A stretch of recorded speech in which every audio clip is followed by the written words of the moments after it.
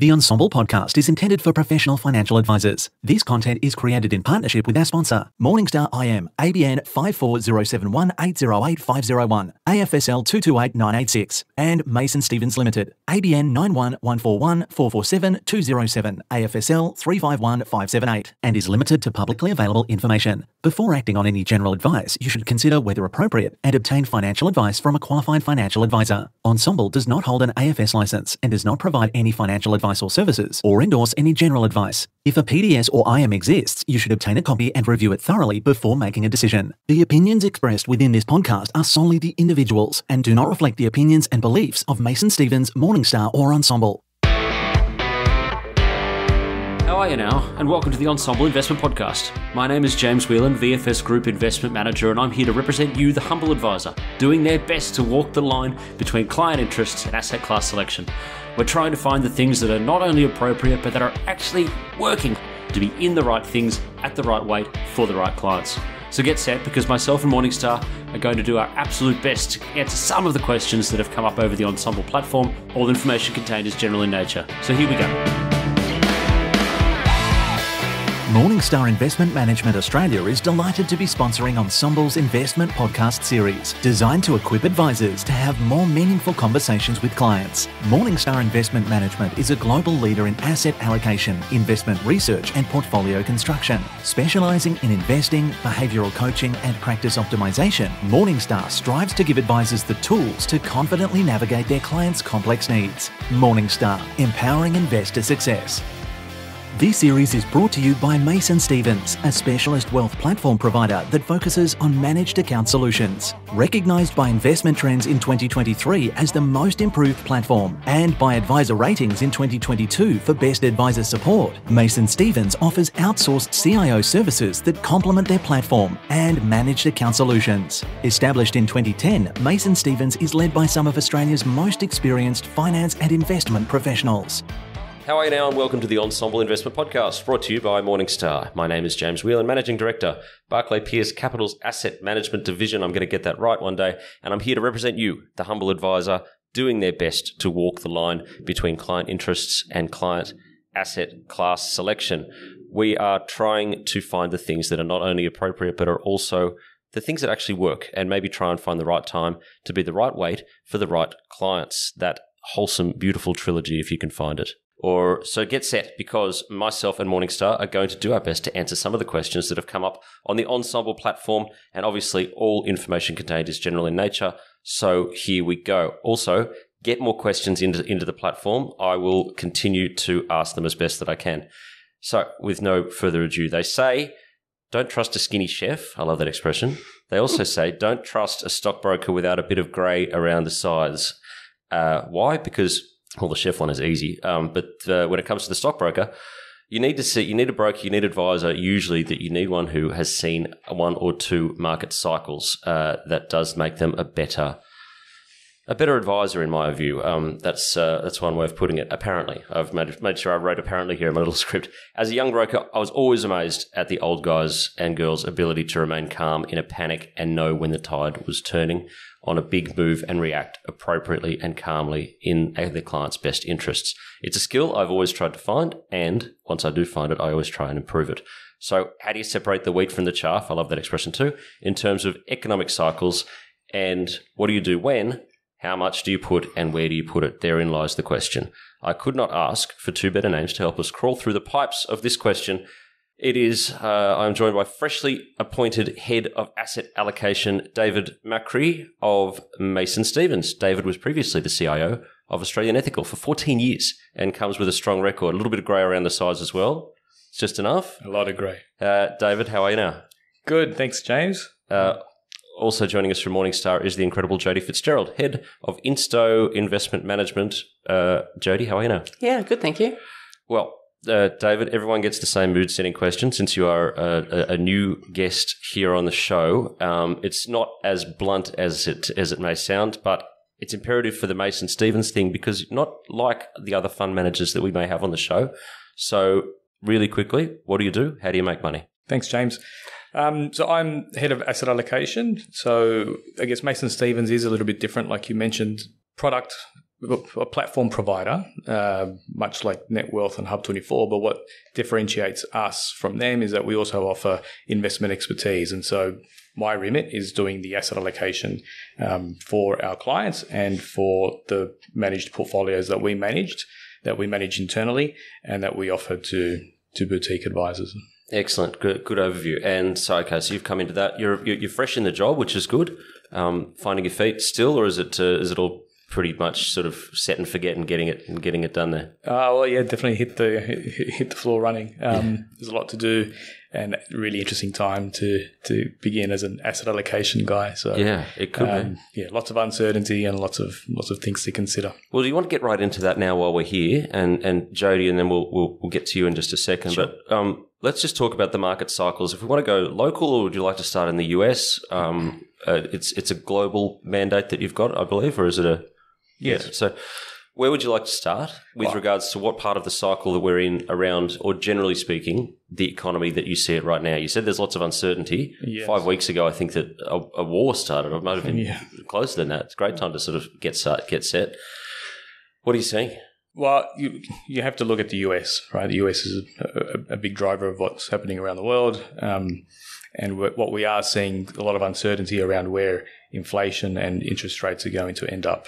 Inflation in the G7 economies rose from an average of 0.8% in 2020 to a peak of 7.8% in mid-22. So inflation has dropped back since then. A lot of that's been in response to easing in supply disruptions and tighter monetary policy. It's also likely to fall even further over the coming year. Mm-hmm. But interestingly, what that leads to is short-term interest rates, and they're at the highest level in more than 20 years in nominal terms. So, it's something that a lot of young investors haven't seen before. Yeah. And especially the rapid rise in those rates. Well, here I'll throw it out then. Are we higher for longer, or is it sort of a self-fulfilling prophecy that the peak in interest rates is sort of what actually then makes them go down? That's a good one. You got to do it with your hands when you're doing it as well. Yeah, because the most important thing is actually interest rate expectations. Okay, so and when you have a look at the volatility that we've experienced in the market this year, but in particular over the last few months, it has been around changing expectations and nothing more. So with regards to whether or not, if you go back to the beginning of this year, so the beginning of 2023. People were effectively of the belief that the significant rise in interest rates to combat inflation would lead to a recession, and that was going to be a good thing because it means interest rates would come back down. So markets rallied. And it's only over the last sort of few weeks or months that the market has sort of come to grips with the fact that actually the economy hasn't slowed as expected. A recession hasn't appeared as expected, and therefore it's highly feasible that interest rates will remain higher for longer. And the reason why that is impactful is because people are trying to determine what is the discount rate they should be using to value all assets off. So their expectation of interest rates is the thing that is really driving market volatility at the moment. Yeah. And okay, so that's generally speaking the US. Probably here as well. Everywhere. Yeah, everywhere. Here. Well, the reason why the US is important because I often say to people the most important number as an investor for you to actually have your mind around is the US 10-year bond yield. And the reason for that is that's the global risk-free rate of which all asset prices price. So what happens to that is extremely important. And it will impact the pricing of assets here in the Australian market and so forth as well. Yeah, anyone who is new to that, absolutely make sure that it comes up on your screen and then you at least know, generally speaking, where it moves up and down. Absolutely. You're not necessarily obliged to know the exact number every day. Although you did ask me as soon as I walked in. You've got to know. You've got to know. I don't have to know. Yeah, fair point. No, that's right. Okay, so now we're just going to get into one of the advisor questions here. We've spoken about the US. Okay, David, how are key asset classes positioned? A nice and easy sort of one to get straight off it. Pick the key asset class that you would choose to start with and tell us how they're positioned at what part of the cycle. And then we'll start to draw out how maybe clients should be positioned or how advisors should be structuring portfolios to take advantage of maybe what's ahead. Okay. Thanks. There's a lot there. Go. Yep. All right. So let's start with equities, the biggest asset class, the most volatile, the most risky in terms of traditional asset classes. As Jody mentioned, the reference rate is the 10-year bond yield, whether it's US or Australian. You're basically pricing your asset relative to the risk-free rate. And that's important, because why would you put money in an asset that is more risky and giving you not enough return for that extra risk? Mm-hmm. So when we're looking at that, cash and fixed income's now offering mid-single digit returns. So the hurdle for equities is higher. When we're looking at valuations, you look at one of the things you look at is the equity risk premium, and that's how much risk is being priced in. And that at the moment is below the long-term average by around 1 standard deviation, both for the US and for Australia. So that's looking expensive on that measure. Now, when expectations of the bond yield moves, so does the expected valuations of these assets. You're looking at PEs. A lot of people look at price to earnings ratios of the market, and if you look at that measure in Australia, it's looking to be around about the long-term median, long-term average. But there are other measures to look at. So if you're thinking of what it is relative to real yields, and if Australia's got a large resources segment to the market, so excluding the resources, you're looking at it. It is high relative to that as well. So looking expensive. Now, if there is a recession, and a lot of people are pricing in or expecting a recession next year, the severity of that, is highly unclear. What that does to earnings is important. Mm-hmm. So there's two sides to the valuation argument. There's a valuation, and then there's what happens to earnings. So, the FY24 EPS growth expectations for the Australian market has fallen to negative 5%, and that's according to Macquarie. And that's driven by the banks. The banks are also a big segment for the Australian market, and resources down at minus 18%. So just run me by that. So the earnings expectation for our resources sector is down 18% from the current levels, or from where it was before? Well, EPS growth. Okay, EPS growth is actually year on negative. I got you. Okay. Yeah. 18%. Yeah. So year on year. It's highly cyclical sector, driven by commodity prices, and that's being driven about what the expectations of the global economy are. Right? Especially for China. And China's a big part of it. So and this is sort of something that I wanted to talk about a little bit as well. Yeah. Well, we've got lots of different cycles sort of going on at the same time. Take, for example, the difference between Japan, the US, and China going on to now. It's how do you reconcile that as an allocator? How do you reconcile those different things with regards to portfolio management? Yeah. Who wants it? I'll start. Yes. I'll have a go. And I think what's really interesting, and before we go with how you reconcile it, it's important to sort of reflect on where we've been as well. So for a very long time, for the best part of a decade, the macro and fiscal environment in the vast majority of regions was the same.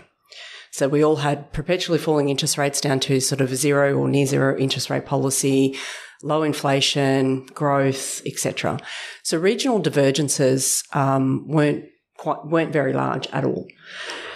Stepping into this part of the cycle, we have some very different macro scenarios playing out, whether it be in the US or Europe, Australia, Japan, China, as you mentioned. And as a result, we are probably going to see for the first time in a very long time divergent interest rate policy. Oh, okay. Right. And divergent interest rate policy will then have impact on asset flows and capital and where it will actually go. So, for example, if obviously we've recently had another interest rate increase here in the Australian market, but the rhetoric is that it looks like, they'll be data-led, et cetera, and they're starting to soften their language with regards to how many more interest rate increases may be required. Mm-hmm. And while the US is also softening their language, the reality is the US is in a very different position from a macro perspective. Their unemployment rate is still quite low. Their consumer is actually still extremely robust. Wage growth is certainly coming off, but the reality is the economy is pretty strong over there. So it's really difficult to see in what universe the Fed could start to cut rates unless something's gone horribly wrong. Mm-hmm. If you then have other regions starting to cut because they are going into a slower period from an economic perspective, you start to get divergence in interest rates. And that will lead to different payoffs for different regions, and that will impact asset prices from, mainly because of the flows. So the weight of money that will then move into the US chasing higher levels of yield, it'll have an impact then on FX positioning, etc. So I think what's really important for investors is that for a very long time, over the last sort of decade or so, your asset allocation decisions were really refined to the big asset classes. Do I go overweight international equities, overweight Aussie equities, etc.? It's actually going to become a lot more bespoke, I think, going forward, in the sense that you actually will need to have a view on what regions you want to be overweight or underweight, and even down to the sector or industry level. Predominantly because of the phase of the cycle that we're stepping into, where we have debt is going to start to be a problem for some businesses that are going to need to refinance at higher levels. Yes. So you're going to start to see a lot of divergence in the performance at a regional level, at a sector level, and that is where asset allocation will really add value in this next phase of the market cycle. Yeah. So, I mean, the zombie thing is one that a lot of people, zombie companies being, your interest that you have to repay is physically higher than the amount of money that you make, putting it very simply. I know that someone will correct me for that somewhere. But the zombie thing is going to be a thing, and a lot of people have warned about that for a long time. With regards to sector-specific and region-specific, I've been talking for ages that emerging markets has been treated as one big box for too long. It has, absolutely. And it should be split. I'm an emerging markets sort of guy. Yep. It should be split into numerous sort of things. Take India out and put it separately, if you ask me, but it's a whole different situation. Okay, so we've done equities. David, back to you. Bonds, or what's next on your list? I mean, we have touched on bonds about where they're going to go. You could pretty much just follow the flow of money. I mean, at the end of October, the bond inflows, institutional inflows into the bond market in the US were huge. You could see what was going to come next that one. But anyway, so I'll let you talk. Really interesting because the volatility in the yields is really high. And that's just driven by the uncertainty of where rates and inflation is going to go. So, and it changes, almost on a daily basis by what the expectations of the Fed rates are and how that flows through to the whole yield curve. And we had not long ago an inverted yield curve, and that's been, that gap's been narrowing a little bit, but still somewhat inverted. And that's normally a sign of a pending recession. What the lag is, it's usually around 8 to 10 months. So again, if recession is coming, then yields will fall. Maybe if you see a US 10-year yield with a 5% handle, then maybe that's a good time to go in and get exposure to some duration. I agree. I think it just depends on what you're doing in the other parts of your portfolio. So you can actually have a look at an asset class as an alpha opportunity. So can I add value from it? Will I make money from it? Or actually as a risk mitigator. So I think the allocation that you have really also depends on the broader allocations. So the reality is, and the reason why you're seeing a lot of flows starting to go into fixed income is that for a very long time with yields at near zero, duration was super expensive. Like there was a bubble in duration and you were not being paid to hold it at all. Yeah. You can now actually get a decent running yield. And the roll down that you get from that running yield as well should compensate you for any further interest rate increases from here. We would have to see. Go. So effectively, when you actually look at a bond, and we're pricing a bond, effectively what you're looking at is the cash flows that bond over time, and then sort of, discounting them back and what should you pay for it today. So duration is something that you'll hear about a lot, which is effectively the sensitivity of the bond market to interest rate changes. Now, the higher the duration, the more sensitive. So if you've got a duration, and this is very simple back of the envelope maths, and don't send letters. It's not exactly how it works, but to give you a conceptual idea, right, is that if the duration's 5 and interest rates increase by 1, say 1%, then you should expect about a 5% capital loss.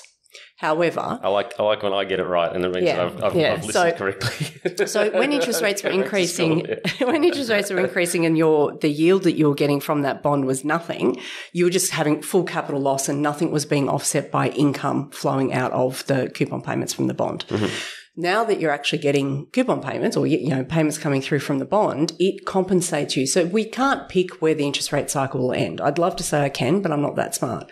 And I don't think anybody is quite fair, to be fair. But what you do know is that as investors, we always think in terms of probability. So on the basis of probability, are we likely to see another 13 interest rate increases from here? Probably not. Probably not, right? So you would need to see some rather significant interest rate increases to completely wipe out the yield that you're clipping on that fixed income investment. So 2022 is unlikely to repeat this year, over the coming sort of, year or two.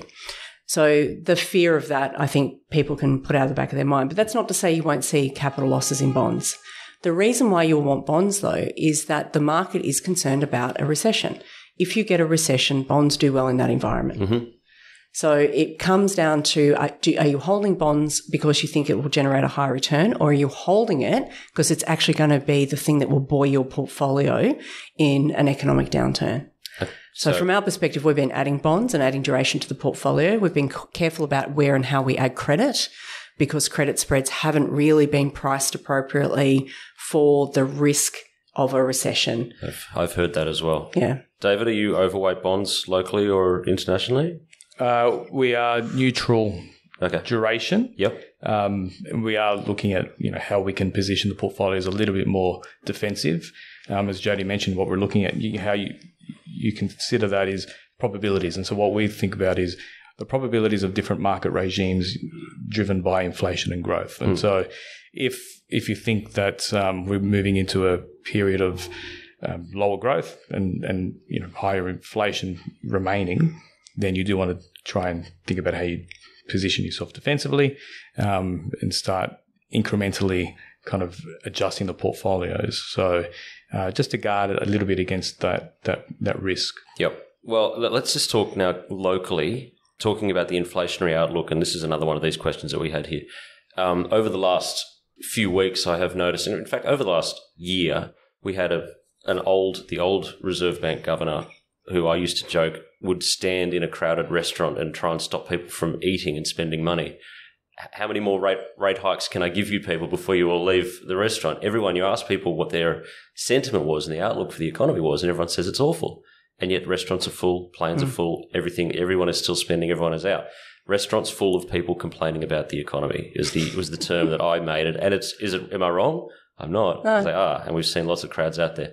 How long does the inflation situation in Australia maintain? What happens next? How does it link back to portfolios, specifically just talking about the Australian side? Who wants it? David. Yeah. You took a breath. It's yours. Such a fundamental and key question to the outlook. So I think the RBA yesterday came out and obviously raised rates by 25 basis points. The market took that positively because the dovish tone that they took in delivering that raise, and it sounded like it could be the last one. Right? There's a touching wood. There it is. Yep. Market pricing kind of increased. You've just guaranteed another one. I can't afford another 50 basis points over there. Yeah, market. Yeah, it's impacting lots of people, right? Yeah. And it should flow through to lower consumer spending. Now, the consumer has held up pretty resiliently, both here and in the US, but and that's, I guess, being driven by unemployment. The employment market's still strong. There's still low unemployment. But there are some signs that leading indicators are starting to roll over. So if the employment market does start to turn, it will undoubtedly impact growth. So let's now join this in with the actual portfolio management side of things. So at what stage do you see the turn? What triggers should you be looking for? Because this is all about the cycle, right? So at what time do you see that cycle turning over, and how do you then make switches specifically, or not too specifically, but within your portfolio that you should just be looking out for? As in, when I opened the podcast, I was talking about the big tide turning, and the old heads always sort of know when it's switching and not reacting at shadows. Where does the ship start to turn in the harbour? So how many metaphors can I jam in? That was good effort there. Look, I think it's kind of fraught to wait up until a certain very high likelihood of an event. So there's lots of indicators you can look at. There's the labour market, there's inflation itself, obviously, and the leading indicators there. But if you wait for a certain event to then act on that to change your portfolio, you're pretty much guaranteed to be too late and get it wrong. And that's why a lot of fund managers would rather leave some money on the table and be late, or move early, then because it's the worst thing you can do is actually be right, but then too slow to react. Yeah, right? yeah. So, and that's why how I described it before is you can start moving incrementally. So as the chances increase of a certain event, be it a negative economic or a positive economic development, you start kind of moving then. Trying to make the portfolios more resilient to different types of regimes. Yeah, Australia, inflation, portfolio movement. Yeah, I think the inflation outlook is still a bit tricky. So even though headline inflation has been moderating, the reality is the trimmed, which is the number they look at, is still pretty high. It's still at 5.2, right? That is still well and truly above the 2 to 3% band that is actually targeted. There are lags, though, obviously, in the way monetary policy works, and they may have done enough and can pause. The problem is, though, if they haven't and they need to go again, the issue with this sporadic neutral, dovish, could actually lengthen this cycle in terms of how long it takes to get inflation down to the level that they truly want it, and therefore, impact what happens from a growth perspective. From an overall portfolio perspective, though, the reality is we don't ever shift a portfolio based on our belief of where the economy will go, because I guarantee you all get it wrong. Yep. We'll all get it wrong. Yeah, well said. So what we focus on is what's priced in. So what is the fair value of an asset, and then how is that asset currently being priced? So that's how that's how the macro gets incorporated into your portfolio, because we talked earlier about interest rate expectations. So changes in the market volatility that we're experiencing at the moment is predominantly because of people's view of interest rate expectations, which is based on their view of the economy. Yep. Right. So as they, throw everything out of the, window and say, interest rates are going to be higher for longer, and the market sells off, for us, assuming that it's actually a reasonable price, that becomes an opportunity to start to push into an asset segment. What you want is to understand the temperature of the room that you're standing in. Ooh, effectively. Another metaphor. I think that's the most important element, is that understanding what is an asset worth, what should you pay for it, but then what environment am I operating within? What's the temperature of the room? And that helps you understand how you should calibrate or size that position.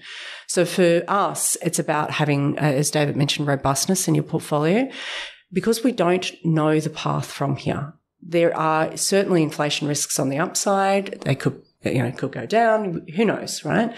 What you want to do is ensure that your portfolio can actually perform in different market environments, and then lean it towards the environment that you think on the basis of probability has the higher chance of actually playing out. Okay. And as David said, and going back to the whole, if you wait until a moment, the market's already priced it in. So hence that point of what's priced in. Yep.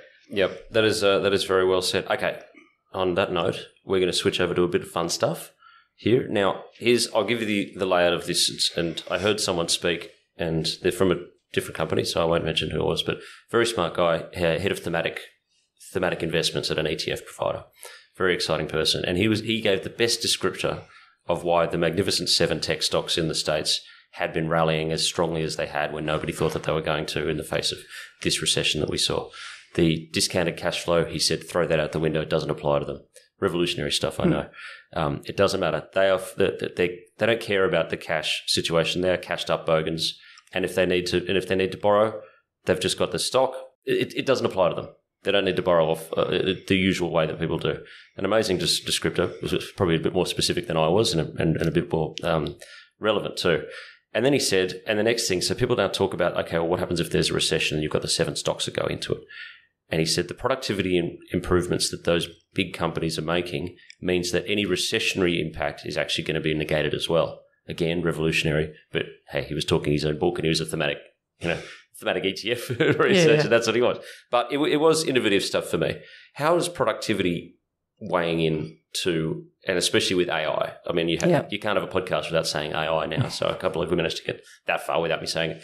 How is productivity from AI now sort of being factored into to your thinking, or at least the way that you're shaping it, or even how is AI assisting you doing what you're doing?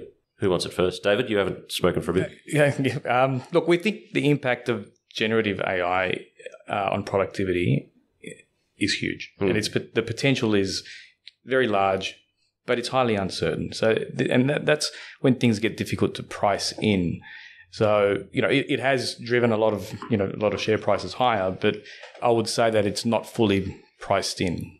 And as things become more certain, then they incrementally get priced in further.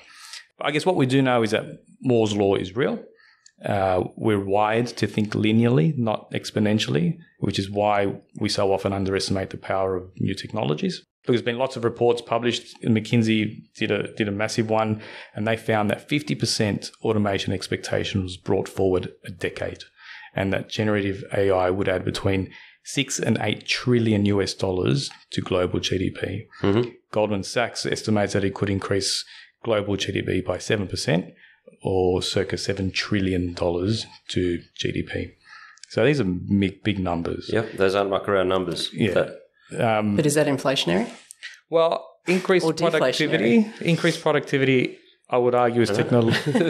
Well, I think that's the question as portfolio managers that is important. Yeah. Yeah, but I think it is deflationary. So when businesses become more efficient and it can produce more, goods and services with fewer resources, this can lead to a decrease in prices, right? They get bigger economies of scale. How it impacts wages and employment dynamics is also important, because if automation displaces workers and leads to significant unemployment or wage stagnation for certain segments of the workforce, it can put downward pressure on consumer spending, which is, again, deflationary. Yeah, it's a really it's one of those things. It's not new, right? Firstly, it's been around for ages. It's just sort of, noticeable now more than anything. But productivity is important, and the productivity gain, I guess, with the productivity and how it would then flow through to thinking about it as an investor is, does it improve the unit cost of, the costs that are of the widget of the widget, yeah, and does that come down, and then therefore they can sell it for less, etc. You are, however, with displaced labour, likely to then get a further disparity of income inequality, which then causes other issues, which then leads to other policies needing to be put in place, etc. Yep. But I also think, though, that, a lot of people sort of talk about the productivity gains and how that's going to be deflationary and how great that is, etc. But we kind of forget about what the snippet that we've seen in the market over the last couple of years has been that there was a thought that the baby boomers retiring would be deflationary, and it looks like it's actually not. It's inflationary. Yeah. Because you've had a significant drop in the participation rate. So COVID, particularly when you look at the US, COVID did something quite profound, and it's unclear at the moment if it is structural in nature or not, in the sense that the labour force participation rate still has not recovered back to pre-COVID levels. And what appears to have occurred is that a lot of people who were getting closer to retirement just went, well, I'm out. Checking out. Right. Yeah. Done. Yeah. So I wanted to be one of them. And part of the reason why we've had an inflation issue is that part of the issue that we've had inflation is that, yes, there's been supply constraints and so forth, but you've actually just had a good old-fashioned overheating economy where you had wage inflation, which was huge. So the question then becomes, does AI just allow enough productivity gains to compensate for aging population? And in which case, the degree to which it is actually impactful from so it's negating the drop in participation. So does it negate it, or does it sort of go beyond negating it? I think is sort of a question that's worthwhile addressing. I get concerned about people just wanting to buy tech stocks because it's AI and its growth and so forth. And we've actually started having this conversation internally about it's hard to price something that you don't know, that's blue sky, right? You don't know where it's going to go. You don't know what the technology is going to be and therefore what it should be worth. Yeah. But then there's another sort of element of, to what degree are these businesses actually, are we thinking about them wrong? And they're not growth companies, but they're utilities. Because we use what they produce daily in the same way that if I can't work without the software and all of the bits and pieces that get supplied to me by these tech companies, in the same way, I need the utility to turn the lights on, etc. That's true. So I think there's an interesting shift in the way that we need to, and going back to your earlier point about throw the DCF out the window, I wouldn't necessarily throw it out the window. I think that's quite dramatic. But I think understanding that there is a utility element to these businesses that we probably haven't thought through properly. Good point. That then impacts what it's truly worth. Sorry, that just felt like a rant. That's all right. No, I was just going to let you go. David, if you want to come in and talk about this. Yeah, it's an interesting point because if you consider them utilities, but they're still high-growing utilities. Yeah. So it's a massive premium that you need to apply to these stocks. But I agree. Look, everything has a price, and things very often get ahead of themselves and often get oversold. So, but they do kind of seem to surprise on the upside more often than not. Yeah. Oh, well, and that's both fantastic answers and an amazing discussion. Last question, and then I think I'm going to have to close it off. We're running out of tape. The discussing, and this is a good one actually. We've answered most of the questions that are on here. There's a few double ups, so it's quite good. The last one that I've got here: discussing portfolios within the inflationary environment with clients. And I think that when we were sort of prepping for this podcast, because we do prep for this podcast, although it sounds differently, I think that we had a different interpretation. Speak for yourself. Yeah, it's 4.75%.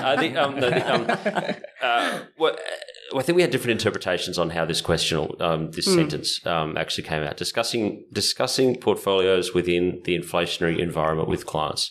I'm going to let you have your own interpretation of it and bounce between both of you. David. Okay. So my interpretation was an advisor sitting with a client. How do you discuss this? It's fundamental to forecasts and risk return assumptions, essentially. Inflation expectations is the main driver of interest rates and bond yields, which, like as Jody mentioned, is the reference rate for more risky assets. However, inflation itself is not necessarily all that bad for equities, I would say. It's more about the impact on growth. So you can have different outcomes from that. If we have high inflation, but with high economic growth, which flows through to corporate earnings and low unemployment, etc., it's still generally favourable for equities. The ideal scenario, which is, in hindsight, what we've been in for a long time before COVID, or pre-GFC even, which is often referred to as a Goldilocks environment, and that's the low inflation, high growth scenario. The opposite is the inflationary scenario, which is generally bad for equities, but not so bad for bonds, which is also the case for diversification in your portfolio. Yep. I just think it's important to put yourself in the client's shoes, right? Yep. So why do they care? Well, they care because their wealth is being degraded, right? So particularly if you are a retiree, and this is where the conversation is probably more likely to occur than someone who's in their 20s or 30s, right, is that, well, my expenses are going up because of inflation and I've still just got this pot of money. So it's about how do I make sure that my assets maintaining pace with inflation. So a lot of super funds and investment portfolios will have a inflation target, so CPI plus 3, 4, 5, depending on what risk profile you want, etc. Mm-hmm. The reality is that when inflation is high, that hurdle is harder to hit. So you need to generate just CPI as your starting point to not go backwards. Tell me about it. Right. And then if you want to grow your wealth, because most people are underfunded or you're in the wealth generating years of your life, you then need to add over and above that. So what you're looking at is fairly significant returns. The reality is the outlook for capital markets in general is not that flash. And that's because most markets, even though we've had a lot of volatility and it feels like we've had big sell-offs, the vast majority of markets are still overvalued. There's, emerging markets where we're seeing most valuations starting to creep through. So there's about 45% of emerging markets are currently trading below their, what we see as their fundamental fair value, but it's only about 30% of developed markets. So if markets are still not cheap and there is a high degree of economic uncertainty, it means that the capital outlook for those markets could be quite challenged. Mm-hmm. Delivering a higher return in that environment is hard. And I think you just kind of need to step your clients through that and understand one of the things that, it might be necessary, particularly if you know that having a portfolio, it comes down to a portfolio construction question. How do you ensure the robustness of the portfolio? How do you make sure that you've got things in there that can just nicely achieve that CPI return effectively? So investing in parts of the market or equities that will do well irrespective of if you go into a recession or not, or if there's inflation or not, because they can pass on that inflationary costs. Yep. Do you need a higher exposure to growth assets? Because if the return hurdle is higher because inflation's high and the capital market outlook is not flash, you might need to actually start thinking about, do I need to take a little bit more risk, but risk in a sensible way to generate return profile that I actually need. Very good. And I actually think the other element to sort of remind people of is that with the rising interest rates, it's actually opened up investment opportunities in yielding assets like bonds and so forth that we've not seen in a really long time. Yeah. Yeah. So, I have to say that, and I did mention this a few years ago. It's the end of 2021, and we were talking about the potential for interest rate rises. And I'd said something colossally out of this world. I said 4 or 5% isn't outside of the horizon. The pile-on that came from, especially from the Twitter crowd, was incredible for this sort of thing. James, the buildings will burn over and people will be dying in the streets if it gets to that sort of level and the whole thing. And I said, I'll tell you what, apart from all of that stuff, I'm looking forward to actually being able to allocate to the bond market and so that I don't have to go so far to the risk up the risk curve to be able to achieve performance. Is it easier, David? There's the last question. Well, this I'll finish. It's definitely more appealing now, right? So we touched on it before, but it wasn't a very interesting investment proposition to go into that area. But now and everyone's searching for yield in whatever assets they could get. But now you are finding yield in lower risk type assets, which absolutely makes it interesting. Yep. Private credit is growing; it's booming around the world. And that's an interesting space, right? Like you're getting access to good corporates that is offering high yield. Now, Jody, you did say that you're hesitant with credit because of the spreads. So it just depends on where you're playing in the credit part of the market, right? Again, what's priced in, and have the spreads widened enough to account for potentially economic hard times for some of these businesses, particularly the higher yielding. The lower grade debt where they're going to have to refinance at much higher rates as their debt rolls over. Yeah. And David, where are you seeing the credit cycle at the moment? Well, look, there are some pockets that is concerning. So commercial real estate is somewhere you've got to be. That's the obvious one, yeah. Yeah. But then the implications from that, and so some of the small banks, and we saw it already in March this year. The stress that comes out of balance sheets in the US regional banks. What happens there? So you want to steer clear of kind of credit in that area. Okay. Well, on that note, last bids. If anyone's got anything to say, otherwise I'm going to have to close the show up. Thanks, Final, James. all silent. Okay, thank you very much. I have been joined by Head of Asset Allocation at Mason Stevens, David Macri. I think did I get that right? Macri? Yeah. Okay, I'm doing the French pronunciation. And from Morningstar, it's always good to have you here, Jody Fitzgerald, Head of Institutional Investment Management. Thank you. No worries. This has been... What has it been? This has been the Ensombl Investment Podcast brought to you by Morningstar. And look, if you have any more questions or anything, get onto the Ensombl website, ask any questions, and I'll make sure they get answered in future podcasts. I am James Whelan, Managing Director of Barclay Pearce Capital Management. I think that's the name of it. Just make it up as we go along. And thank you, everyone, for joining us. I'll see you next time.